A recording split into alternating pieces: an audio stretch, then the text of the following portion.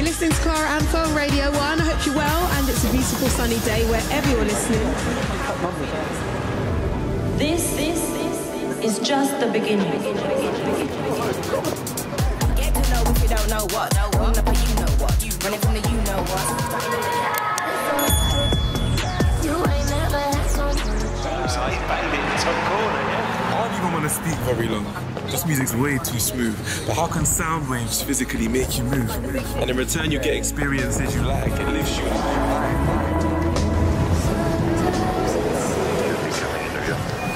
Earth's starting to look pretty small now. I guess the world really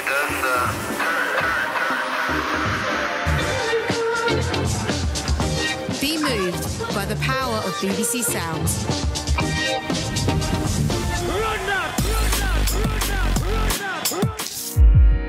BBC Sounds. Music, radio, podcasts.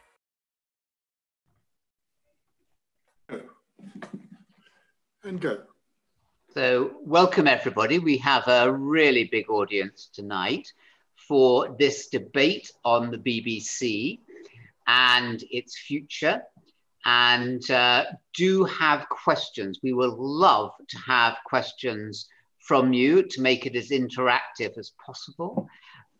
The event tonight is about the launch of a truly remarkable book at the bargain price of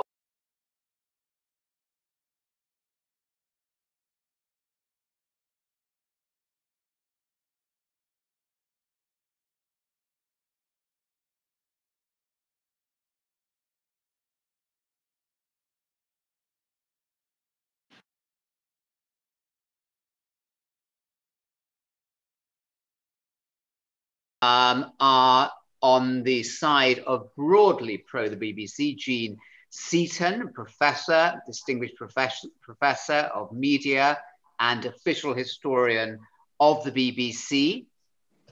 Paddy Barwise, emeritus professor of management and marketing at the London Business School, former chair of which and many other things.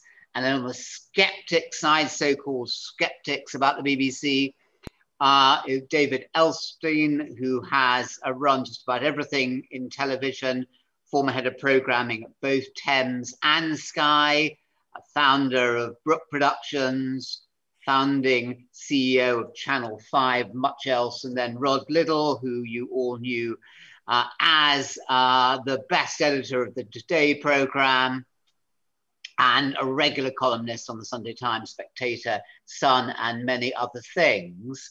Now, there are many questions that we're going to be looking at tonight, and just four of them, are, should the BBC exist forever? Should it make it into its second century, or should it just die the death that many people feel is inevitable? No institution lasts forever. Why should the BBC? Hardly anything that was existing in the 1920s is still going. Secondly, if it is to exist, how should it be financed? License fee, subscription, a hybrid. Thirdly, is the BBC biased? Is it full of pinkos, weirdos, wokos? And is that just now intolerable? Is it just a smug, smug North London outlet? And the dark winter, what might lie ahead as the country is facing exit from the EU, post-COVID that could, we hear today, go on forever and ever. The monarch, the longest serving in British history, will not go on forever and ever. What happens if we lose the BBC also? Now, the panelists are going to begin with just 5 minutes each, not 5 minutes, 400 words each. And I'm going to set my clock. And if it's in order, Paddy Barwise is going to begin. If it's in order, if I set the timer and I'm just going to clink my glass after they've been speaking for 2 minutes, 30 seconds, it should be enough for them. Hope that's fair.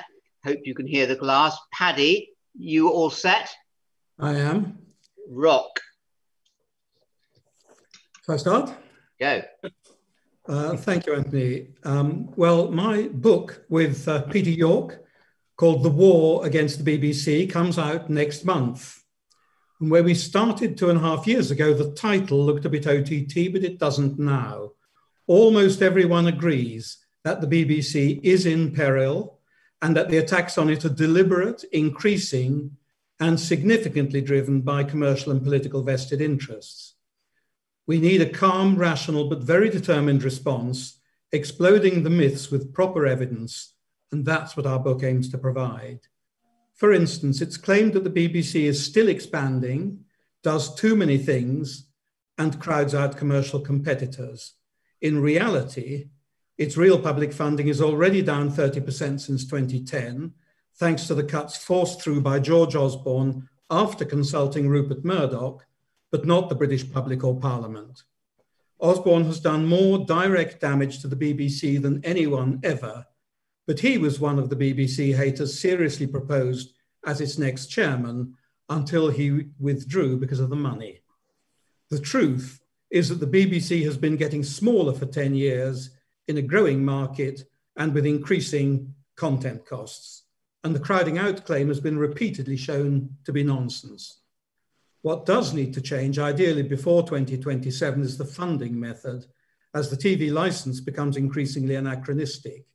We need an independent review to evaluate the options. I think David would agree with that, although we disagree on the best option, as you'll see from our chapters in the book. The other myths are about bias, that the BBC's output is left-wing, anti-Brexit and woke, an American import. These claims come from a new US-style, very well-funded, illiberal metropolitan elite masquerading as the people. Bias is something of an inkblot test, but we have 3 types of evidence beyond individual subjective impressions. We have content analyses by academics published in peer-reviewed journals. We have opaquely funded studies by right-wing think tanks and Newswatch's endless reports claiming that the BBC's EU coverage is anti-Brexit. And we have what the public thinks. The public must be a great disappointment to the BBC haters. They keep consuming its services on an astonishing scale, an average of 18 hours per person per week. And despite relentless efforts in the dominant right-wing press to persuade them of its bias and untrustworthiness, they persist in trusting it far more than they trust any other news source. Paddy. Very frustrating. Going to stop you there. Very good. So thank you, Paddy. Just getting in there in the nick of time. Rod, over to you, please. I think the BBC is something of transcendental beauty, but it exists as transcendental beauty in my mind only in the past, as a form of nostalgia. And I think that what the BBC has to do is hopefully ignore Patrick and reconnect with those people who pay its license fee and who, as you will have seen from that opening promotional video, it has moved further and further and further away from over the last 20 years, arguably 30 years.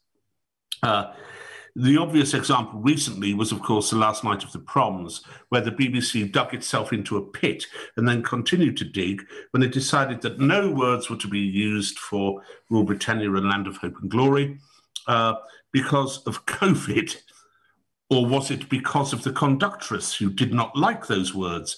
It turned out it was the BBC who did not like those words. And it was a kind of middle finger put up to Middle England. And that's one of the problems. Patrick talks about the bias issue. That the BBC is biased seems so incontestable as to be almost odious to go through the detail. It is not. It is not talking about the Newswatch people or the right wing having attacks. How about the Wilson report commissioned by the BBC, which said that the BBC was biased on the issue of the European Union? It did not mean to be biased. It just was biased. And that is the problem. That is the problem.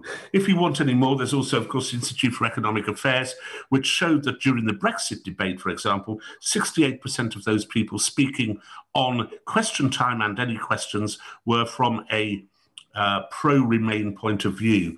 And when you turn to the BBC reality checker, Chris Morris, he also produced a programme on Brexit, of which, out of all the many words expanded, only 7% were uttered by people who were in favour of Brexit.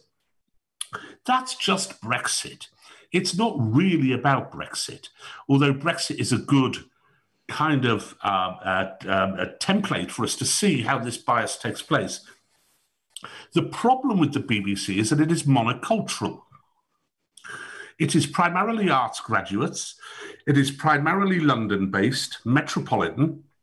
It is primarily middle class. It is primarily white.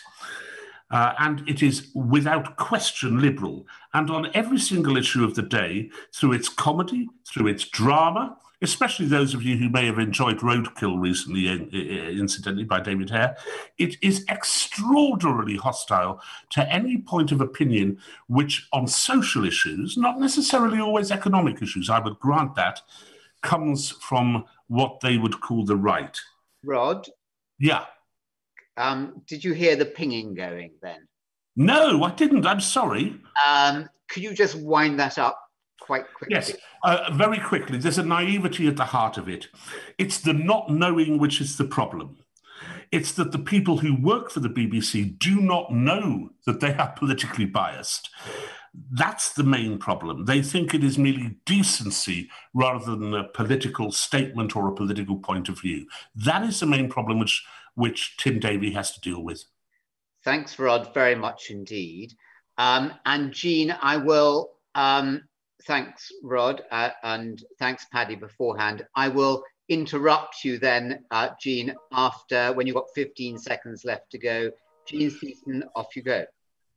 The BBC is a success. Now that we're global Britain, why destroy the best bit of soft power we have in the world? The BBC does information, it does due decency, quite a good value, I think, and it does fairness. But in the modern social media world, it also uniquely does feelings and emotions. It's an institution. Institutions are very difficult to create and they're very easy to destroy, and they can evolve, and they have done, and I think the BBC is one of them. In global markets, it has a unique and growable offer. Impartial, reliable, popular, good content, UK built and operated, drenched in UK values. We need a confident BBC, not a boxed-in, cut-down one, beside us to create and imagine us into the 21st century. It's a real challenge at the moment. The BBC matters domestically more than ever before. Local press and reporting has been decimated. People all over the UK during COVID, as during foot and mouth, but this is a different order of crisis, depended on the BBC for information, solace and information. Bite-sized, the envy of the world. My inbox is full of people from all over the world saying, how did they do that so brilliantly, so quickly? Ordinary people, Beethoven explained, lots of fun. By the way, the BBC employs more people outside London than in it, in Salford, Cardiff, Glasgow and Belfast. Netflix is moving wildlife broadcasting to Bristol, beside Attenborough, beside the BBC grown natural world. That's the BBC operating as the attractant to world markets, global Britain again. It matters to the UK as a nation more than ever. We are riven, we're in the middle of an unprecedented crisis, and we need to understand and listen to each other. The BBC can be a positive force in this, and VE Day and VJ Day were absolutely brilliant extemporary moments. What holds us together is more important than what drives us apart. Fair impartiality, kind-hearted laughing with people, not at them. Strictly versus Love Island, anybody. And everybody still uses it, as Paddy said. It matters more to the BBC, to the UK and the world than ever before. What are the only institutions that anybody knows about Britain? I can tell you, I spent most of January in India and Pakistan and Bangladesh and there working. The only things that are universally recognised are the monarchy the BBC and our scientists. Why would you throw one of those away? It matters more to the world than ever before, and this is a real information opportunity for us. Dis and misinformation are rife all over the world. Governments attack the media with impunity and undermine credibility. Safe information is like safe water, a necessity, and the BBC was set up to do this. 468 million people per week tune into the BBC. General Sir Nick Carter, Chief of the Defence Staff. Jean, I'm going to have to end you there. Well, I was actually told that we were going on slightly longer, so I just want to end on one thing. Nick Carter warned us about misinformation. The BBC is not a state agent, but is a thing that we could use in the world. And I think that Rod and David, I think it's a wrongly set up panel. I think Rod and David, both tremendously important journalists and administrators, are also patriots. And at this point, what we need is a bigger, better BBC with the room to do that, not a smaller, hedged-in one. Very good. Thank you, Jean Seaton, very much indeed. Can I just say to everyone listening into this, there are over 600 people apparently listening to this. It feels like there's no one listening to the four of us, the five of us at the moment. Do let us know you're there by sending in questions, please. Just get on your screens, tap the messages in, questions, however incendiary, let's have them. And if you want to put your name on and where you come from, that's better. And I will get your questions up if they're short and to the point. David Elstein. Thanks, Anthony.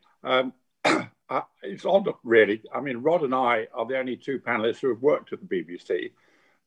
So I would say I would call myself not a skeptic, but a friendly critic of the BBC. Jean's quite right. It's a hugely important institution, and Paddy is quite right to warn against people who want to do it down. But as it happens, I never believed for a moment that Charles Moore would want to chair the Beeb, and I'm willing to offer long odds against Paul Dacre going to Ofcom. Not that Ofcom's got any meaningful control over the BBC anyway. These kites are usually flown to flush out other candidates, and the Public Appointments Commission chaired by Peter Liddle is far better positioned these days to insist on a proper process than when chairmen like Lord Hill, Duke Hussey or Gavin Davis were parachuted into the BBC.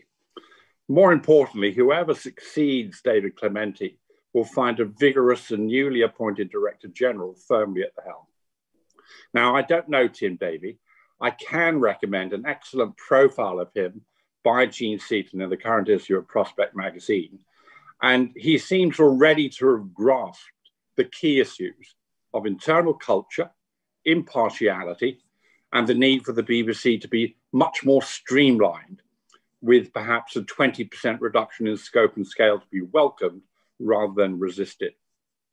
Funding, of course, is at the heart of the matter.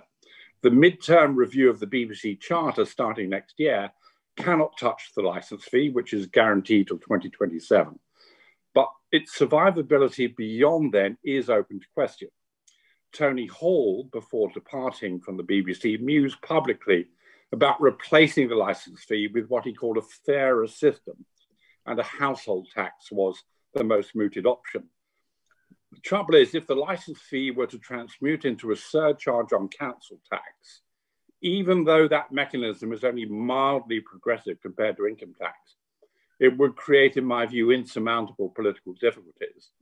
The level of surcharge on council tax required fully to replace the licence fee would be 12 to 13%, resulting in a massive north-south divide, with 50% of households in the southeast finding themselves asked to pay from 15% to 125% above the current level of licence fee. That's not an attractive prospect. Now, I strongly support public funding of public service content. News, current affairs, most of BBC radio, arts, children's, religion, regional and local output are not fully sustainable by market mechanisms. So about half the BBC's current income will need to continue to come from public sources if we want those services.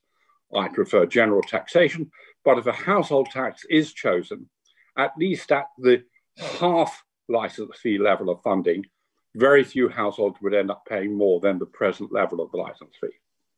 Meanwhile, an entrepreneurial DG who has spent 5 years running the UK's third largest subscription TV channel portfolio is well positioned to work out how to generate the other half of current income by offering an attractive premium service of entertainment. If Tim Davie were to show winning, he could probably extract many important concessions from a sympathetic government, transition funding, underpinning of the BBC's pension fund deficit, and so on. Question is he willing? Very good. Thank you very much, David. 4 excellent and pithy statements there. And we're just going to come in with a quick question I'm going to put to each of you. Paddy, who should chair the BBC? I think that Richard Sharpson's actually rather well placed to chair the BBC. Who is? Richard Sharp, who's the latest name mentioned. But and what do you think the job needs, Paddy?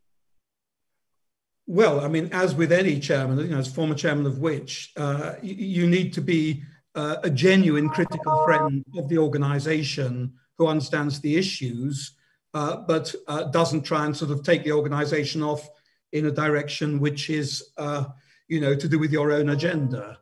And the relationship with the chief executive, in this case, the DG, is the absolutely fundamental one.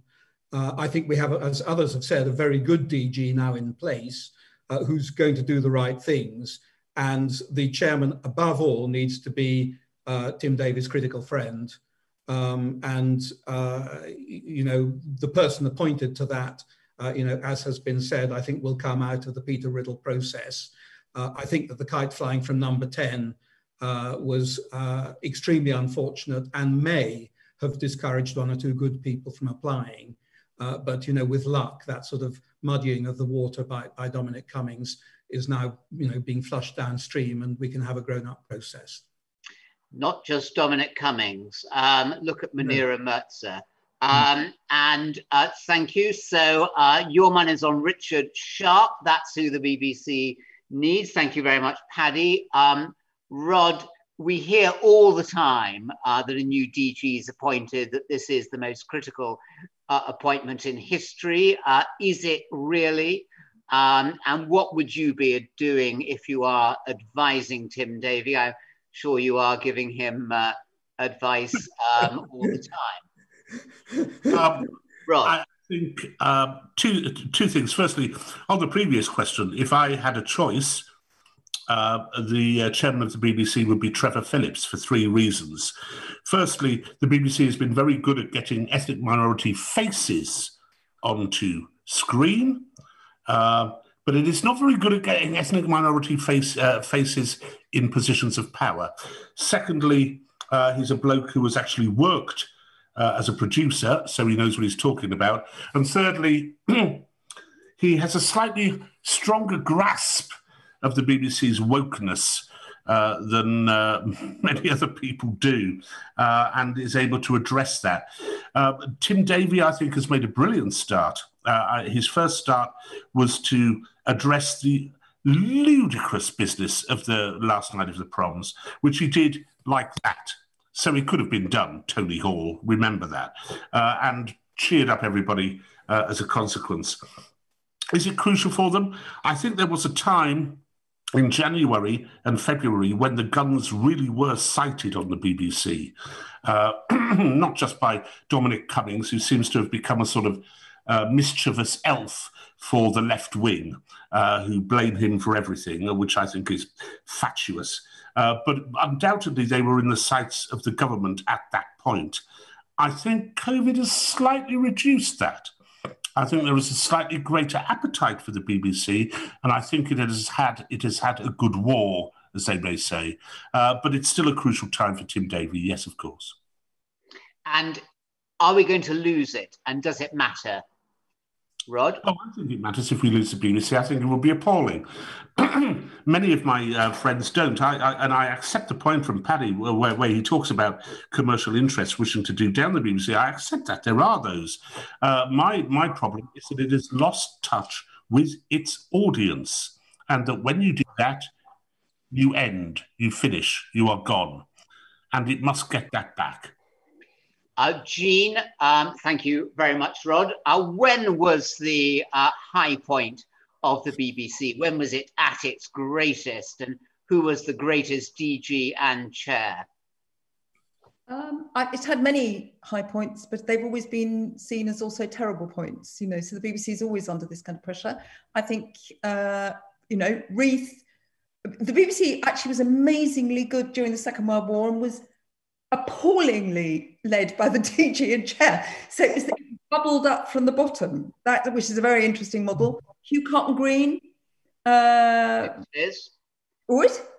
In the 60s? In the 60s, you know, had a new vision for the BBC. You know, Mark Thompson, Bert, these are all people who are very contested. But, and I think the key thing I'd say about the chair, that it often had chairs which it hasn't wanted, and sometimes they've been a really good thing. Like who? Charles Hill actually got rid of, who was a Tory appointed by a Labour government. That's a television doctor in the Second World War, no less. And he was seen as very hostile. In fact, he turned out to do some interesting things. But it's best when you've got people like, you know, Mrs. Thatcher's appointment after him was the Vice Chancellor of Edinburgh, and was a very good thing because he worked very closely with Curran. So I think, and said that the chairman, you know, the DG was in the driving seat, but the chairman was trying to read the map, which is a good model. So, but they have to work together with some vision and some sort of critical view of where the BBC is going. And in my view, the thing that matters, and we do need to keep our eye on it, is that this process is a properly done one. If you read Peter Riddle's, wonderfully, not a boat rocker, evidence to the Public Appointments Committee, it's on the Peter Riddle scale quite hair-raising. So we need... hair-raising, and who should we have as chair? No ifs, no buts. Oh, somebody unexpected with vision and a capacity to speak for the BBC and with big shoulders. Like you. Unless I have a nominee, I'm going to put you down as Jean Seaton, self-nominated. Who would do it really good? Who does the historian think is the ideal person? Okay, the nomination is that you get rid of people and other really brilliant people you hadn't thought of emerge. I'm going to come back to you after David, and I'm going to ask, you've got 3 minutes, 2 minutes there to think who you're going to come up with. David, tell us either at the beginning or the end, but is the best of the BBC behind it now? Well, it doesn't have to be. The BBC has been pretty good at reinventing itself at regular intervals. It's not recognisable from the 1930s. It's not that recognisable from the 1960s. It was certainly, I think Jean is right, at its best in terms of dominating the landscape under Hugh Carlton Green. And it was terrific in the 1970s and the 1980s. We've just had the reminder of Play for Today and the Wednesday Play, and some of those titles being repeated. And I can still remember really clearly watching things like The Parachute with John Osborne, written by David Mercer, and The Imitation Game, and so on. But the BBC goes through phases, and it's been on the defensive for a while, and it needs to recover its confidence, and maybe Tim Davie will do that. Look, I hope that whoever emerges as chairman understands that the key relationship is not actually with the rest of the board, but with the Director General. When Michael Lyons and Mark Thompson fell out, it was disastrous for the BBC.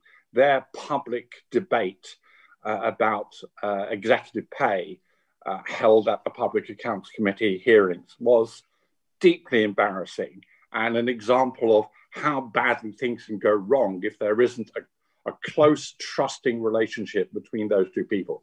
So I don't want to put a curse on him, which I usually do whenever I recommend him for a job, but Trevor Phillips would fulfill the role really well. But there are other good people. I'm sure we'll get a candidate who wants the BBC to succeed. The notion that someone is going to be injected into the BBC as a kind of, sealed train going into the Finland station, I just don't think it's going to happen. Right. Thank you, David, very much indeed, and for keeping to time so well. Jean, who is your nominee, please? No, I'm not. I want it to be fair and open. I mean, I just want a really good process. There's two things. The BBC always. Okay, no, Jean, you've had your time. I'm not going to. We are noting that you are not coming up with any name at all. The historian of the BBC is not coming up with any name at all to guide us about the kind of person. I'm noting that we have all male nominees, 2 for Trevor Phillips and 1 for Richard Sharp. And now, sticking to our timetable, we're going to go through to questions from the audience. And we're going to pick up here about Nick Jordan is asking, how can the new DG best address bias and get straight onto it? Let's come straight in there with Rod. What kind of Albert Hall last night at the Proms response do we need just to sort out bias once and for all? It's hugely difficult. The first thing, and this was mentioned in Richard Tate's investigation into the BBC back in, I think, around about 2002, I forget which time it was, which is simply knowingness. You know, Tony Hall said that when people come into the BBC, they should leave their politics on the coat hanger by the door. I mean, that doesn't happen. You know, and in the real world, that doesn't happen. What they have to do is have a Verstehen. They have to understand that the things which they think are not political at all are actually very political, and that a lot of people don't agree with them. Now, how you do that, I don't know. The obvious answer in the long term is recruitment. And yeah, I take Jean's point. That indeed the BBC employs people from outside the area, but they employ the same sorts of people with the same views everywhere. You know, there seems to be no one, for example, on Newsnight, who will say, well, hang on a minute, Emily, isn't this right? Instead, there seems to be no argument. And that's the problem, which I think he has to address.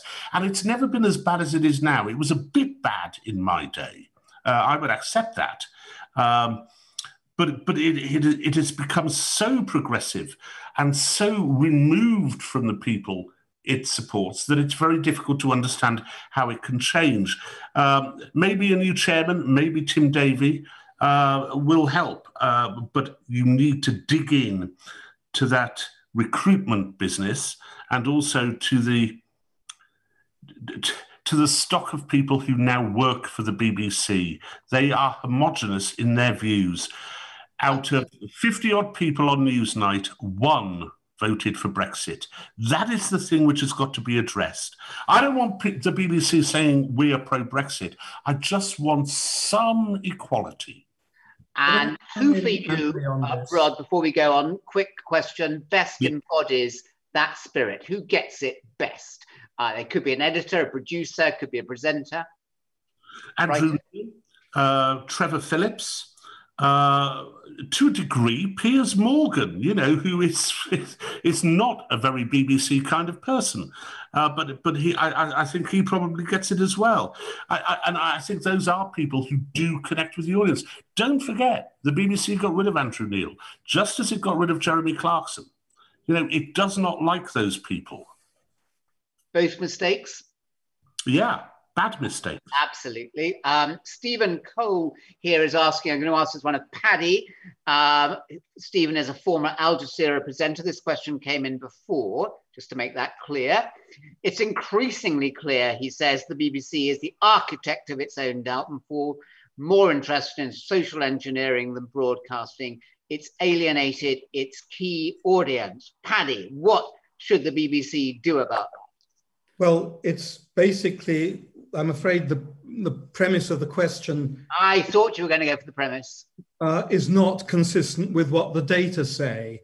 As I said in my introduction, it must be very infuriating, like I assume Stephen Cole, to see the way that the British public, despite apparently having to put up with hugely biased stuff in the way that he appears to believe, in the way that Rod has represented it, that when they are asked, which source do you go to first for impartial news, the BBC is the one by a mile.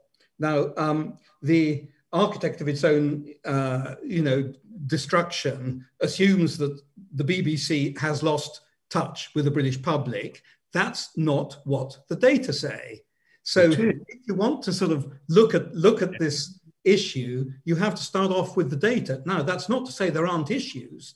There are two types of issue. One of them, in which I do agree with Rod, is that inevitably, in terms of the internal culture, there isn't the kind of diversity that there is in the wider population. I would say, how could there be? If we say, which medium has a weekly transgender diary? It's the Daily Telegraph. If we say, which broadcasters, news presenters wore BLM badges? It was Sky. If we say, which organization refused to make a TV program in the state of Georgia because of its abortion laws? That's Netflix. Okay, so there is an issue, but let's not single out the BBC as if it's a complete outlier from all the rest. So I don't agree with the premise, but I do think that there are issues, there always will be issues. And if you look at what the public thinks, then the cliche that people on the right think the BBC is left-wing, people on the left think it's right-wing, it is a cliche, but it's a cliche which is actually reflected in the data. Okay, and Paddy, quick question for a long server here. Do you think that there is less respect for independent, academic, empirical evidence than there used to be? And is Trump, has he helped create that, if it's true, or is he a product of it? Well, clearly both. I don't think it's actually that true. So if you ask people who they trust, not just within the media, but more generally, then, we professors and doctors and nurses are actually pretty high. And the people telling them not to trust the experts, people like, to name but one, Michael Gove, are much further down. So I think that the actual reality has changed much less. Clearly, we have got a growth of populism in Western Europe and elsewhere. And populism is an anti-expertise and anti-academic thing. But I don't think we should sort of exaggerate the degree of change. If that is indeed what Michael Gove meant. But what he actually said is the British people, very carefully, is the British people are fed up of being, so his statement was actually a valid statement. Yeah. But in the sort of hurly-burly of politics, that's not what people heard. Okay, moving on. Jean, Richard Crook has written in on the chat to say, I never watch the BBC, so why should I pay a tax? Is it fair? I had my fair point. Well, then let me just say, my first husband had a godmother called Peggy Pite Lees, of impeccable British values, who never watched the TV and but always listened to Radio 3. And Peggy's view was that she should pay the license because she liked Radio 3, and she wanted other people to, and she'd have paid a lot for it, and she wanted other people to enjoy what they liked. So I think that there are things that people pay for, and the BBC is a very good example in which you, in a way, you pay in good spirits for what other people want. So this is this particular ask has been around forever, and I think that more generous-minded, and as if I may say so, in a really critical moment in our position in the world. I mean, this isn't just a domestic issue. The BBC is actually a force for good in the world, and we ought to be worried about our position in the world. So there are many grounds in which you might will children to have British-made children's content. You might will school kids kept out of school, not served well in all sorts of ways to have bite size. You might will us to be part of the world. So my answer would be a loving, generous one. Come on. There must be something of it that you will in fact be using, because most of your news will in fact have come from the BBC anyway. Thank you, Jean. Very clear, and without hypothecated taxes, much of the tax that people spend goes towards ends that they don't themselves benefit from. David, a question in from New York on before the programme started, from Angela Antatomatu. Apologies if I mispronounce your surname, Angela. And she says, if we lose the BBC, we lose Britain's influence in the world and the soft power, don't we? And thinking in particular of the experience in the US without the equivalent of the BBC. You've partly answered that, David, in your initial statement, but could you amplify? Well, look, the BBC overseas is immensely well regarded by all kinds of people. I mean, it was very interesting when the Reuters did their survey of trusted news sources. The BBC came out almost top in the US, above all other media players, which was instructive. And to be honest, if the World Service Television I always thought was terrible, World Service Radio I always thought brilliant. And it is a very important part of UK foreign policy. Indeed, it ought to be funded by the Foreign Office. It's iniquitous that it is, £270 million worth of licence fee money is being spent on it. But, that's a battle that was lost in the past. We can refight it. What I do think is that the BBC needs to embrace the opportunities that exist in the modern world. 15 years ago, Netflix didn't exist in any meaningful sense. It's now in 190 territories. It has 40 million subscribers. The BBC is at least as capable of producing very high quality content, which would be immensely attractive all over the world. And it's reluctant to do so because it hangs on to the license fee, and the license fee requires it to make lots of content of a middling quality for a mass audience, because everybody has to pay and therefore everybody's entitled to something from it. So at the moment, it's missing lots of opportunities which I think are there to be grasped. And maybe Tim Davie, who has spent the last 5 years working on all the BBC's commercial activities at home and abroad, will see the opportunity and make sense of it.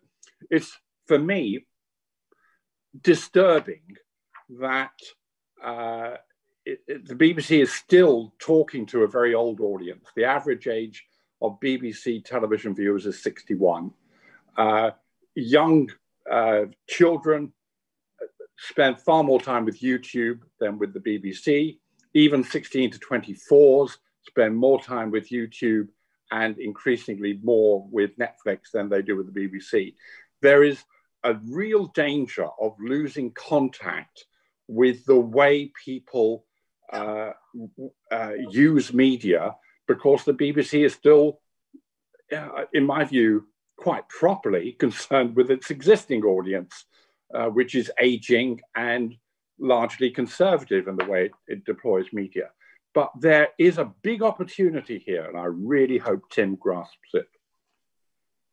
Very quickly, David, is it true that there are people in number 10, do you think, who actually do want to do away totally with the BBC, or is that just a sham? Do they merely want to see it fundamentally reformed? Look, there'll be lots of bluff and bluster coming from certain people inside 10 Downing Street. There's nothing really they can do. Quite a lot of the stuff that the Sunday Times has been running has been to kind of scare the horses and try and induce people to do things. But if if Boris Johnson tried to do anything seriously to damage the BBC, he'd have a bigger revolt inside the Conservative Party than anything else he has done on COVID, free school meals, the North, or anything else. It's absolutely not worth the political candle. Okay, thank you for those responses. I'm going to ask the panel now one more question each, and I'd ask you if you could get the reply down to just 1 minute so that there'll be time for a closing statement from all of you. Rod, I'm going to come in with you first. And Mike Havelock says, why does the BBC hate white people and their culture? And building on that, why should I fund a broadcaster whose content treats me as an enemy? I think that is a question which an awful lot of people in Britain would ask, even if they might not be so bold as to ask it in those terms. I think an awful lot of people in the country do feel that the BBC has moved away from the people who pay for its licence fee. And as David rightly said, the average age of the audience is 61. And yet the BBC, partly for commercial reasons, but partly also because this is what organisations do, and also because the BBC is gripped by this progressiveness, feels the need to court a youthful audience which has a different cultural ideal of how this country should be and what we should do with this country. And the BBC, the problem for the BBC is that it doesn't think. It doesn't believe that those cultural differences, and the culture war is now part of our political battles, it doesn't believe that they are political decisions, but they are. They really are. And those battles which the BBC believes have been won have not been won remotely, certainly not in the minds of the people who watch the BBC. So it is incredibly difficult. And, I have some sympathy for Mike Havelock. I think that is how an awful lot of people feel when they watch the BBC today and listen to Radio 4. Okay, I'm going to ask Jean a question here. Jean, coming in. This is from Mr. Shootiff, which is about the London-centric soft left attitude. Come on, why does that continue? Wouldn't it be a much better BBC if that was acknowledged and dealt with? Well, it's the same question as the last one. I think there are at any given moment really difficult issues about getting news coverage and general content in general, in some sense balanced, and those have to be rethought and radically, reimagined every time. And of course, the BBC sometimes gets things wrong. It doesn't feel, I have to say that if you look at the other side, it doesn't feel soft left to the soft left. That's just, and I think the BBC has had a problem. It's a very simple news problem, really, which both Rod, I think, and David would recognise, which is that when you're faced with a political dilemma, one of the issues that you have to do is turn that into a news story and a question, not assign a political value to it. So I think the BBC politicised evidence in a way that's rather by saying which side of which argument does this evidence fall on. That's and therefore you, in a sense, politicise impartial evidence. So I think that was unfortunate. I think that's all addressable, and I would dispute that that's how it's seen. I know I was in Wales for lockdown, and I have to say that Cardiff has a goth bit of Celtic BBC values, but it also is very in touch with, particularly with the valleys and with Welsh nationalism and those things. So I think that the very people who are complaining about London centrist, lefty, just haven't been out and listened to what's going on in the country. So to Jane Noble Knight's question, Jean, that about the BBC not recognising the concerns and taking decades to get to this stage, are we ready to lost cause? You think that the BBC, this is a pre-submitted question, Jane Noble Knight. You think that the BBC leadership has already addressed these problems? No, I think that, all really great things like democracy and impartiality have to be remade. You can't you can't carry them around. You don't get them right, and you often get them wrong. And if you look back at the BBC coverage during the Cold War, in one sense, it got all sorts of things wrong. In another sense, everybody in Poland depended on it. So I think these are always remakeable, and I think these kinds of discussions are really important. But one of the things that the BBC does is imagine. It does creative work round children, round cooking, round drama, round serials, and some of that is how we imagine our way forward.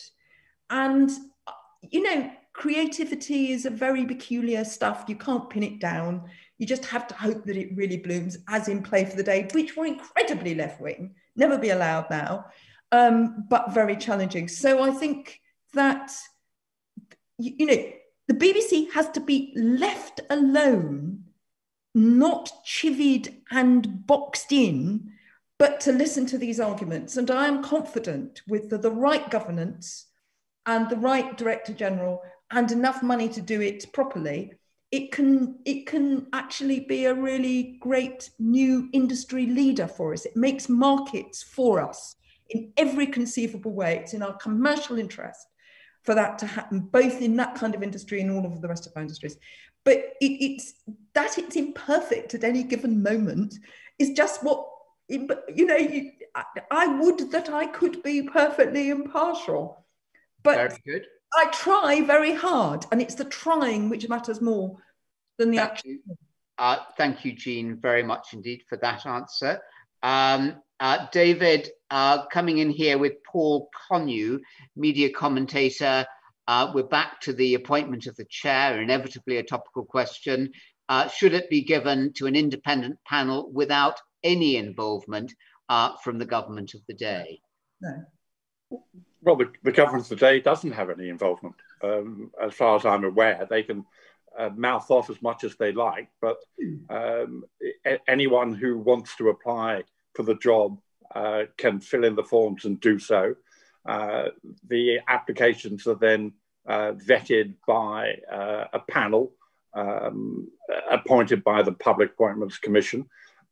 Those that get through to the interview stage are given exactly the same opportunities. There's no favoritism that can be. You can't put your finger on the spinning wheel in order to influence it. At the end of the day, when the commission comes up with its recommendation, it's not really like the Archbishop of Canterbury, where you get two candidates and Downing Street chooses one of the two. It will have been carefully managed to make sure that whoever is recommended and is then put forward to the House of Commons Culture Committee for interview. Actually, do they go to the Lords as well? I can't remember. It's not really something that Bojo can do much about.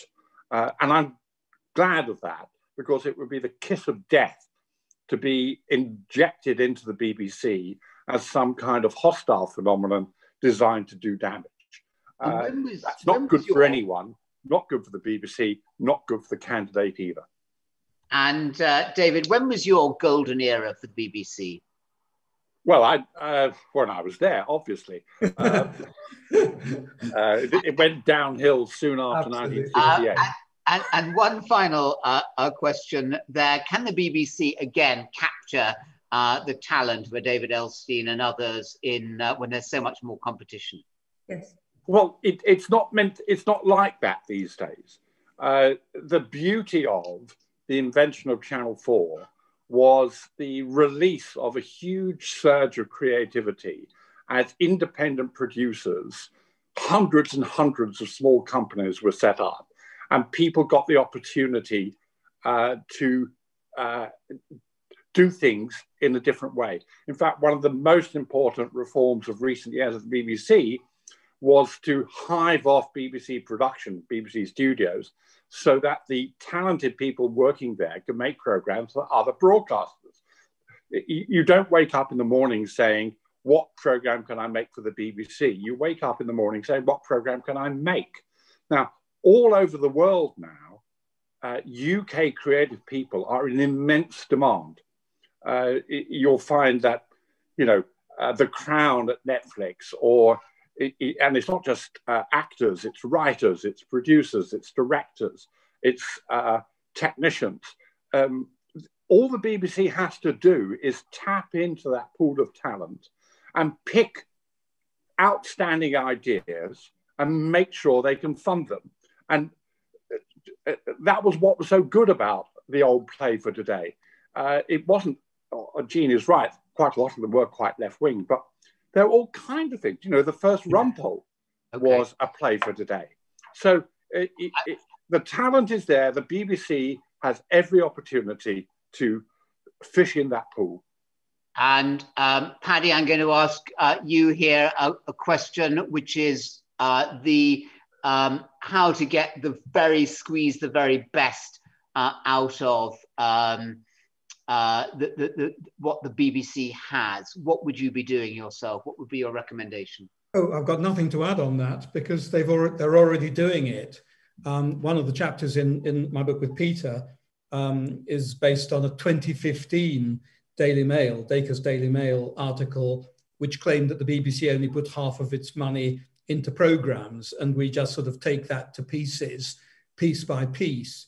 I think that if you look at the extent to which it's had its funding cut, if the BBC's public funding had simply kept pace with general inflation, not with the increase in not just content costs, but distribution costs and technology costs, but simply with general inflation since 2010, its income would now be nearly 1.4 billion per annum more. And that would give it the resources it needs, to do all these things. Now, how has it managed to soften the blow and maintain the quality of services as well as it has? Two ways. One of them is under Tim Davie, it's actually done, I think, a very good job at generating commercial revenue, which then subsidises the licence fee. But the other is that it now has overheads, which, despite all the sort of right-wing newspaper stories about taxes and goodness knows what, it's in the top quartile for the industry in terms of low overheads. So it's got to keep, as David says, it's got to keep working to generate more commercial revenue. It's got to keep working to keep reducing those overheads and getting more and more efficient. But it's very good already. Okay, thank you, Paddy. We're going to take the final summing up, under 30 seconds each and in reverse order. David first. Well, I'm going to introduce a note of discord. I don't agree with Paddy on the way the BBC spent its money. It's got far too large overheads. Its distribution costs are too high. Its marketing costs are too high. It needs a much more ruthless attack on internal costs in order to boost the amount of money spent on actual first-run UK origination, which is currently only £1 billion a year out of 3.5 billion of income. So there's a lot more to be done there, but there's no reason why it shouldn't be done. Okay, so rigorous financial controls to get the most productivity. Jean? The BBC's most important value is that it's rooted in a universal service to us. That keeps it democratic, be a sort of pillar of British society. So I think people need to hang on to that, because nearly all of the other proposals involve some way in which the BBC stops being the BBC. And absolutely brilliantly, I think Tim Davie has said, we can make a great business of it, but being the BBC, which is universalistic, which means it's rooted in Britain, is the key. Tim Davie will be very happy if he's watching this, which of course he is. Rod, your 30 seconds. I'm a social democrat and therefore a communitarian, and therefore I agree with a publicly funded broadcaster. And I think the idea of the BBC is an excellent thing. The problem is that whilst Paddy says that the BBC is adored by the public, that adoration is diminishing by the year, as Mark Damazer former head of news, pointed out in a particularly vacuous piece in Prospect recently. What the BBC must do is try to diversify the opinions which it puts out, the sorts of programs which it commissions, and its workforce in general. And if it doesn't do that, then it will alienate all those people who at the moment are beginning to feel a little resentful about paying 146 quid a year or whatever it is. Thanks, Rod. Paddy, 30 seconds. Less than 30 seconds. Just look at the data. Don't just recycle these assertions from the BBC's enemies. Look at the data on efficiency. Look at the data on what the public actually thinks of the BBC. Look at the data on the scale of the BBC in people's lives. That's my bit. I thought that was four really pithy contributions. You didn't pull your punches. There wasn't too much odious familiarity and agreement, consensus. Hate all that stuff. Thank you very much to all four of you. Can I just say at the end that on the 5th of November, there's another event with Mark Thompson and John Curtis. Do tune in for that. Do, if you haven't already in the last hour, ordered several copies or more of the book. And finally, then please do, I'm going to be asked to adjudicate between Paddy, who is got a cat but not smoking it, and Rod, who is got a cigarette under the counter and is smoking it, and it goes towards actually towards Jean and David for thoroughly healthy lives without cats or indeed which are philosophers or indeed cigarettes. Thank you all very much indeed. Thank you very much to the technician, to John Muir, for setting it up. Excellent. And join next week and buy the book.